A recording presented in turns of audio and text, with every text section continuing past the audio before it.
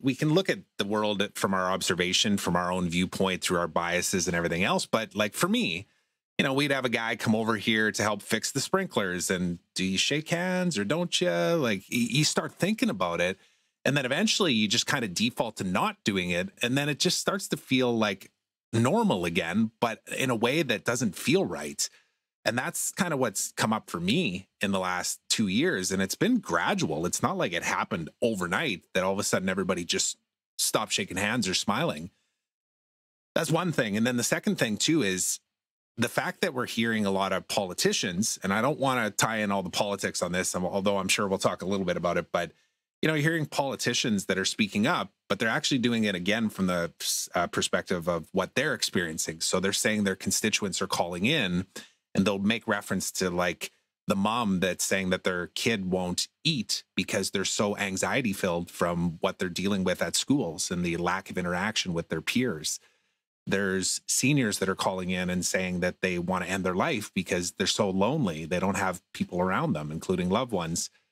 And then the other reference was a man that called in who was a small business owner who was in tears because his business is collapsing in front of him.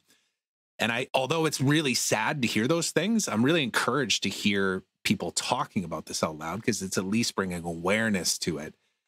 And the first thing that came to mind there is how slowly things kind of got to where they were. And then now, how do we get back to a state of wanting to interact and be social and hug and smile and high five and everything in between?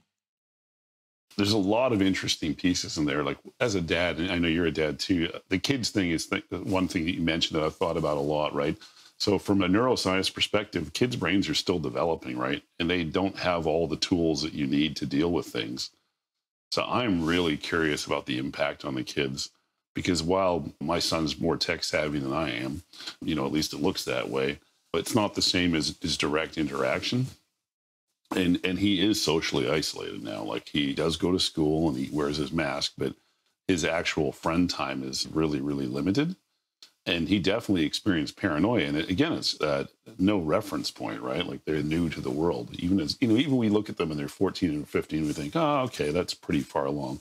Your brain's not finished developing then, right? Like your brain is, and especially the logical part of the brain, so that's the front part of your brain, what we call the prefrontal cortex, that's the last thing to finish off, right?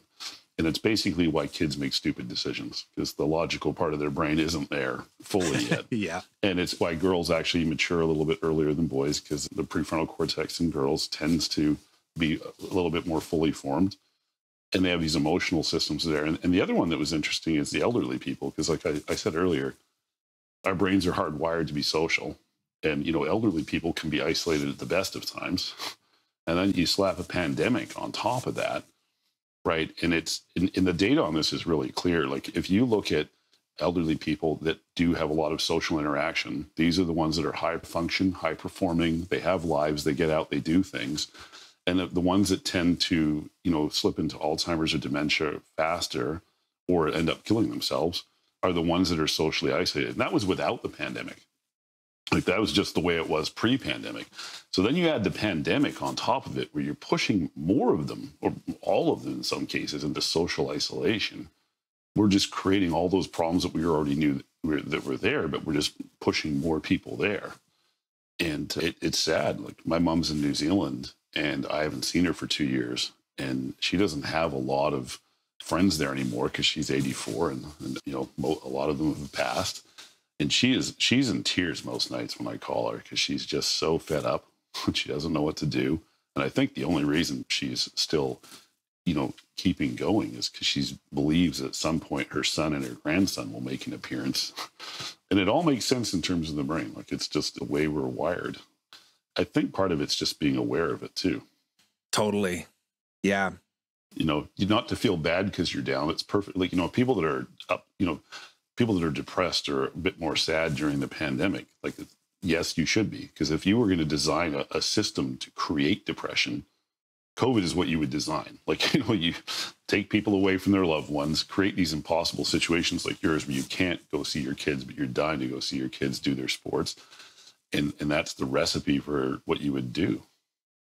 Yeah, no, and I believe that just having conversations like this to even just bring awareness, even if it's just one or two little nuggets along the way that somebody picks up, is a part of it.